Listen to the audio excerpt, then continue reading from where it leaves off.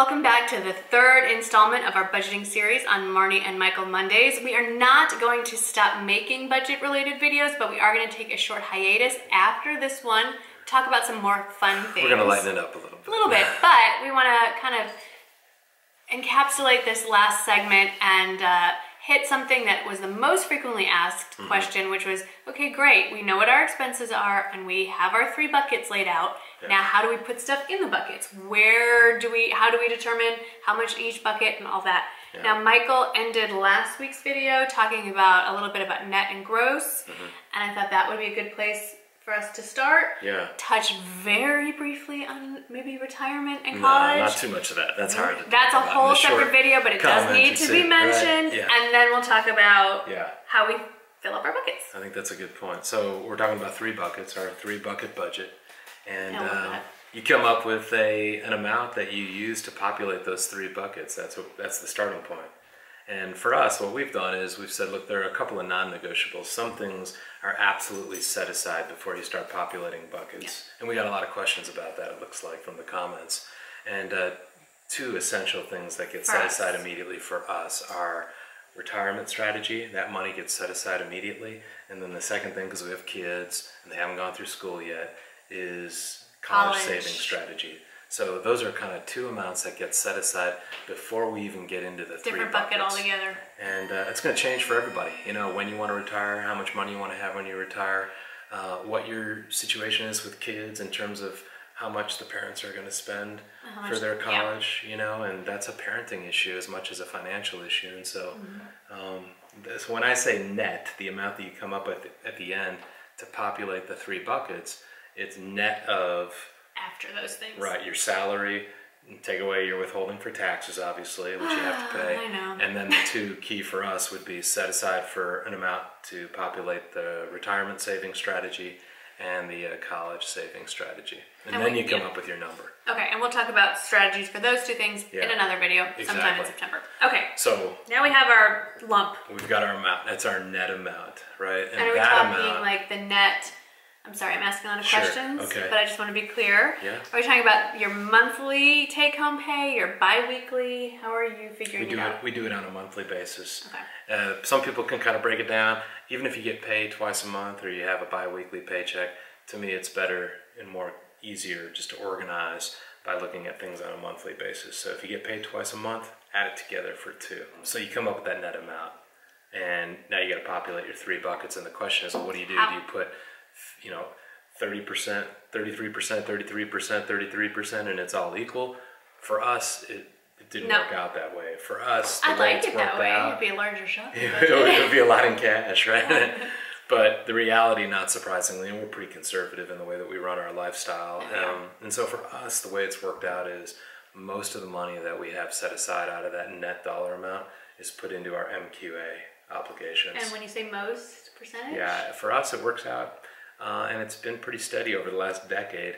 About 60% of our net is put into the MQA line items. Okay. And then 20%, almost to a dollar amount.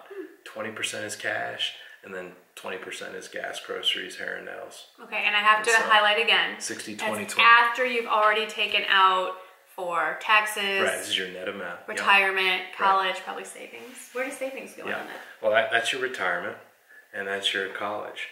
And so, if you need a line item for savings, which we have, emergency fund. Yep, we put that line item in our MQA. We have that. Remember, I think we forgot to mention that in our MQA. We have that in our MQA. Savings is a line item. Emergency savings is going to be a factor of people's lifestyles and things like that. We're going off here. Yeah, we're going off on a tangent. We don't want to get too far afield. But for us, the buckets have worked out where it's 60, 20, 20, and that's a nice even split. Within, a lot of people would have questions about, but what about that MQA where you're talking about paying for a lease on an apartment that you rent or a house you rent, or if you're paying on a mortgage, you may have to pay principal and interest on a mortgage payment. We know you have to pay property taxes if you own a house. You have to pay homeowners insurance. Those are all considered, within the financial services world, those are considered housing debt. And when you're applying for a mortgage loan, at least in America, underwriters for banks look very closely at percentages based on what amount of your income. Usually they look at the gross income, believe it or not the net income. Don't listen to them. We don't do that. We look at the net income. And then they look at, basically what is your housing debt. And your housing debt, if you own a home, is considered your principal and interest payment on a mortgage, your property tax obligation, your homeowner's insurance obligation, and your association dues that you have to pay. If you have. Otherwise known as PITIA. PITIA, principal interest taxes, insurance, and association dues. Become sensitive to our own situation over the years, and it's made me realize that you have to look at debt and obligations in certain ways than the banks because the banks obviously have a lot of interest in doing various things, and I don't want to get too far afield on this thing, but the bottom line is there's a component of your MQA bucket that is going to be relegated simply to housing debt. It's housing That's obligations. probably the largest chunk. If you rent a house, it could be your rent that you pay to the landlord. You have to pay renter's insurance, or you have to pay association dues if you're in an apartment or a condo association. Yeah. Those are the kinds of line items that you want to just consider, because within your 60% MQA bucket that we talked about, 60, 20, 20, 60% is MQA.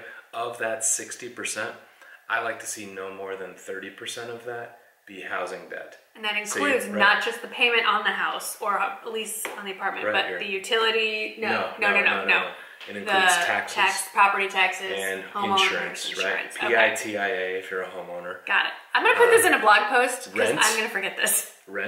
Renter's insurance, and association dues if you're just a tenant in an apartment or in a house or a condo. Yeah. Exactly.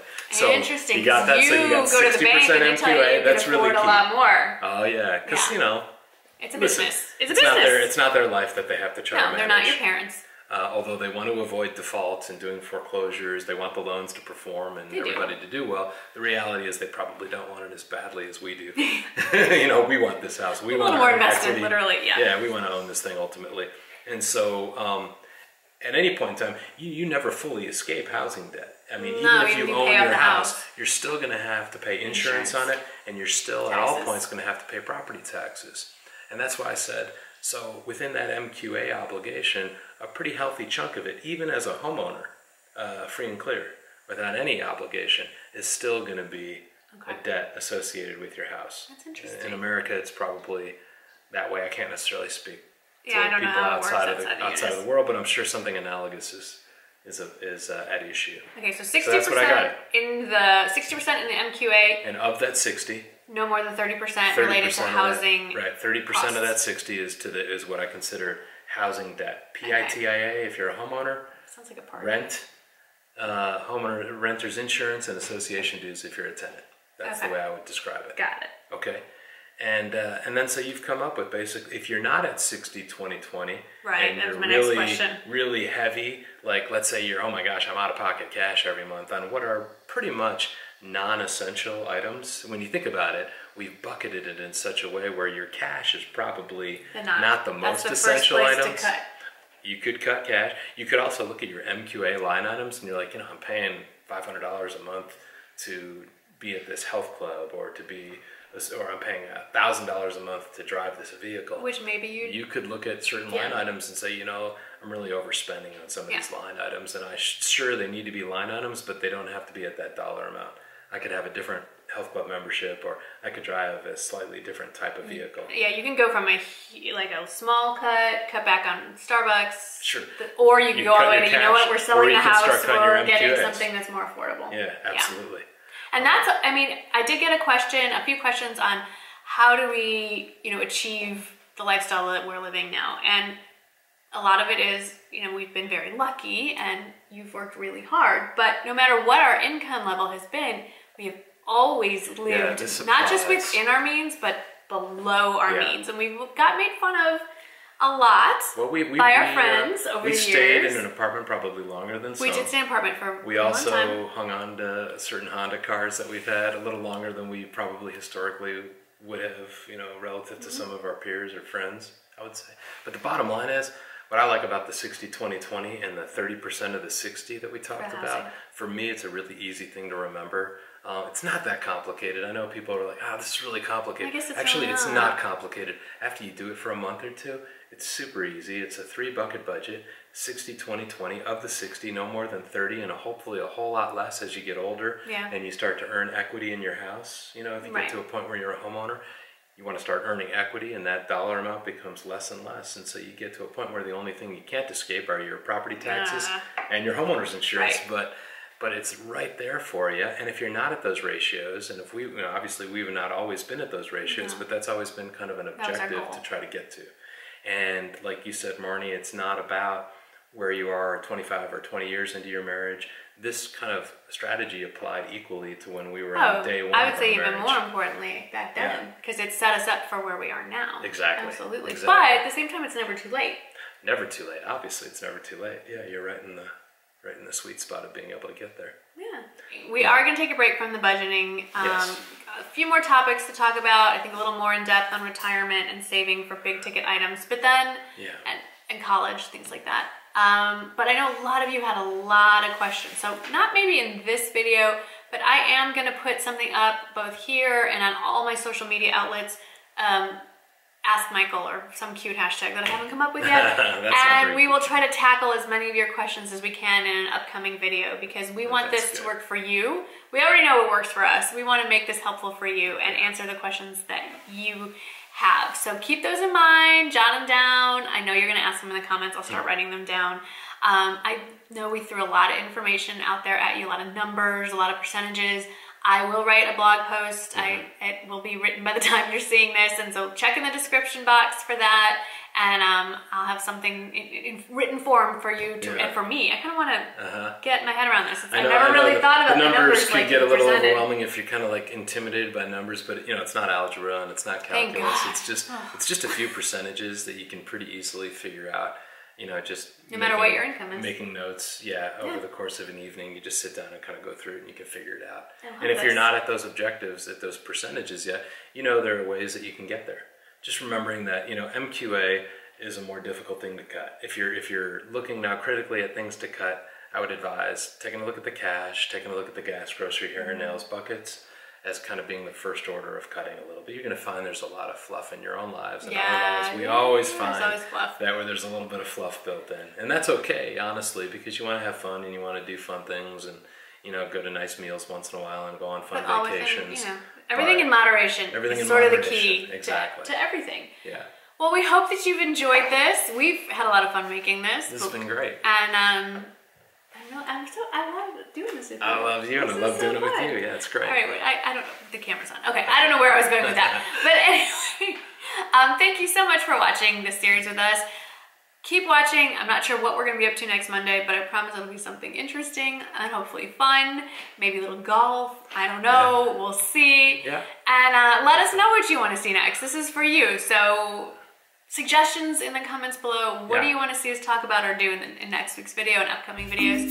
Till then, thank you so much for watching. I will see you guys Wednesday with my regularly scheduled stuff, and he'll be back with us on Monday. Great. Thanks so much for watching. I look forward to seeing y'all. Thanks. Bye. Hey everyone, welcome to July favorites. I love favorites videos. I love watching them and I like making them, so I hope you enjoyed this one too.